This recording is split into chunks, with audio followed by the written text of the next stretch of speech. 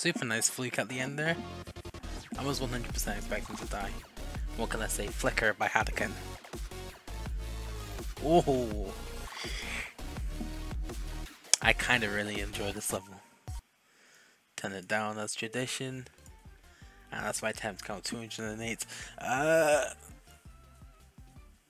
Apart from that beginning, the memory with the structures flashing in and the spikes flashing in, it's not readable and you have to memorize that. It's not overbearing and it doesn't overstay its welcome, even though it isn't very welcome in the first place, but it does match the theme perfectly well.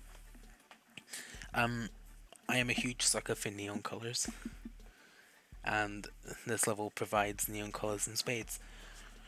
And how most of the level is very dark and very, very, very fucking flashy on your eyes.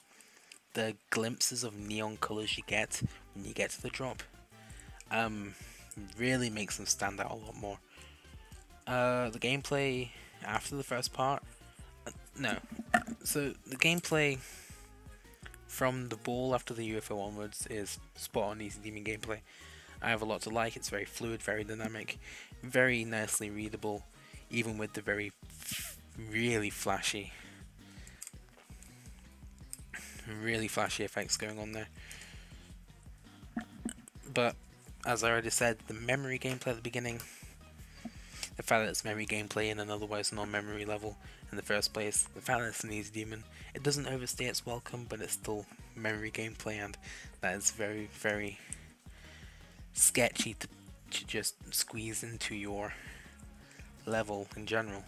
And the UFO, it would be nice to have a little bit more clarity when you're supposed to click, have a bit more feedback in what you're supposed to do, the click patterns, etc. But overall, it's a very high quality level.